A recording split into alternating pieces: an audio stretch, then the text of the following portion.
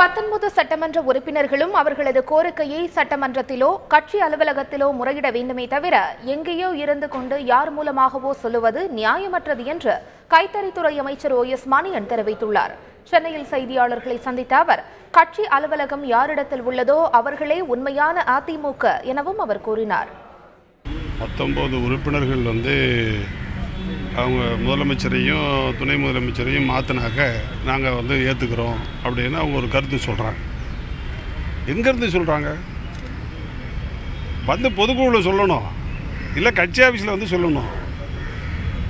எங்கே சொல்லணுமோ அங்கே சொல்லணும்.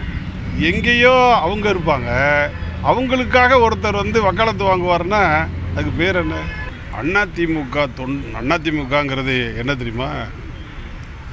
ராயப்பேட்டையில் இருக்கக்கூடிய புரட்சித் தலைவர் எம்ஜிஆர் அவர்களும் புரட்சித் தலைவர் அம்மா அவர்களும் பயன்படுத்திய கட்சி அலுவலகத்தை யார் பயன்படுத்துகிறார்களோ, புரட்சித் தலைவர் எம்ஜிஆர் கொடுத்த கொடியை யார் பயன்படுத்துகிறார்களோ, இரட்டை இலை சின்னம் யாருக்கு வருகிறதோ அவர்கள்தான் கட்சி.